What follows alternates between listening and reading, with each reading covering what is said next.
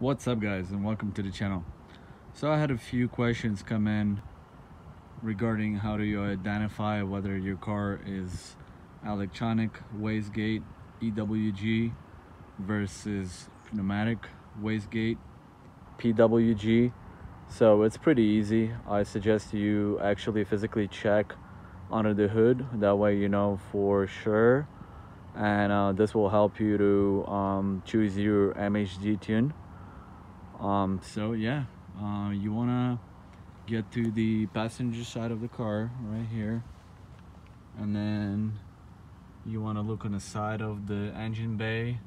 You'll see there's a splash shield, heat shield, and then right behind the heat shield there is a pipe, and then underneath that pipe you can see there's a cylinder looking thing.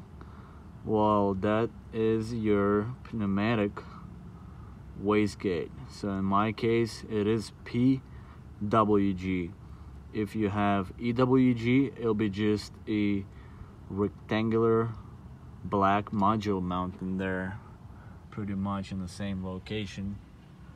So yeah, that's how you identify your wastegate on N55 engine.